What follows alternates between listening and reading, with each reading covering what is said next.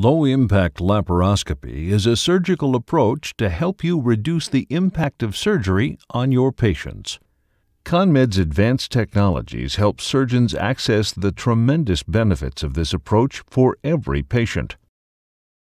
Reducing pressure and incision size during laparoscopic surgery has been repeatedly shown to reduce postoperative pain and recovery time.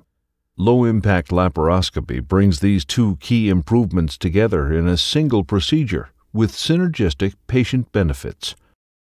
Let's first look at low pressure. Many published studies in general surgery, gynecology, and urology have evaluated the patient benefit associated with a low-pressure approach.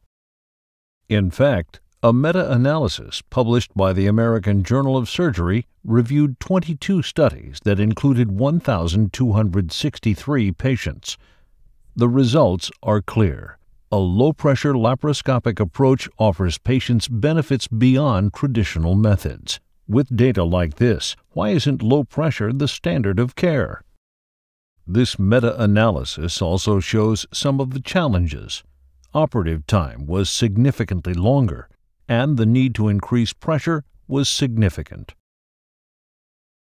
The exclusive AirSeal system helps solve those problems. Its unique ability to maintain stable pneumoperitoneum and constantly evacuate smoke enables surgeons to operate at lower pressures without compromising exposure.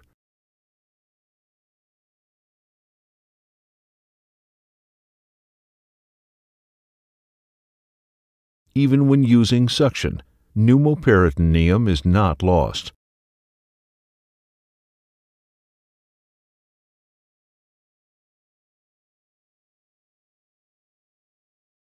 In recent studies, AirSeal was able to perform consistently at low pressure, and the benefits of low pressure are well documented. A comparative prospective study of 60 patients was reported at the AAGL conference. With AirSeal at low pressure, operative time was actually reduced. This use of low pressure translated into patient recovery benefits. In this clinical quality improvement project to reduce pain after laparoscopic ventral hernia repair, data was collected on 120 consecutive patients. When AirSeal at low pressure was initiated, we again see a reduction in OR time. Again, post-operative benefits were realized.